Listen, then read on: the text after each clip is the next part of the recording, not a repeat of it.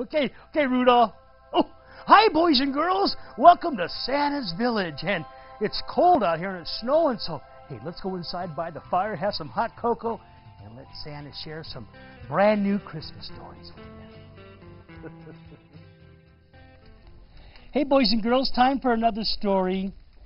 This one happened about 3 years ago, that I received some very exciting and important news. We were all sitting around the fire after a busy Christmas, telling each other stories of our latest adventures, and then mysteriously, a letter suddenly dropped through the letterbox. Now, as you know, I get millions of letters from children every year, but this one, I thought, was a little too early for next Christmas. Eric, the head elf, brought it to me and informed me that the postmark indicated that it was a letter sent all the way from the United Kingdom. Well, as I took the letter from him, I noticed that the envelope had been sealed, and on the seal were the initials ER. My goodness, I explained with surprise. This letter was sent by the Queen of England. Well, I looked at the postmark again and noticed the letters HRH.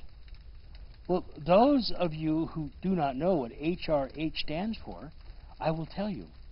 HRH means Her Royal Highness, by which the Queen is also known. Well, I cannot begin to tell you how excited I was to receive such an important letter. So much that I dropped it. I dropped it, the envelope, 3 times just before I eventually opened it. I took the seal off, and, well, the letter inside I pulled out. It says, "What has the Queen sent a letter to you for, Santa?" cried one of the elves. "Please read it to us," another said. So without delay, I read it out loud. To my very attentive audience, I might say. "Dear Santa, in my message to the Commonwealth, which was televised on Christmas Day, my husband and I included you and your elves on our New Year's honors list. Santa, you are to receive a knighthood. You will henceforth be known as Sir Santa. The elves will be awarded an OBE, that is the Order of the British Elves. This is in recognition for all the good work you have done for so many years to children to all the world. Her Majesty Queen Elizabeth." Hooray! We're all going to London! We sang as we danced around the room. Oh, what an honor. This was so exciting. Suddenly, I realized that we didn't have much time, so I ordered the elves to prepare the sleigh immediately, as we had to land in London on New Year's Eve day, dressed in our top hats and tails. Well, this time, we would take no chances. We would take Rudolph with us, as we could not afford to lose our way and end up on the moon again. Dressed in our finest, we set off to London on New Year's Eve. As we flew over many countries, we could hear lots of fireworks from the many celebrations and parties. We reached the skies over London just in time to hear Big Ben strike 12 midnight, signaling the new year. Hearing the cries of "Happy New Year! Happy New Year!" from the people below in the square. And we waved at the revelers who were dancing in the fountain before landing in the gardens of Buckingham Palace.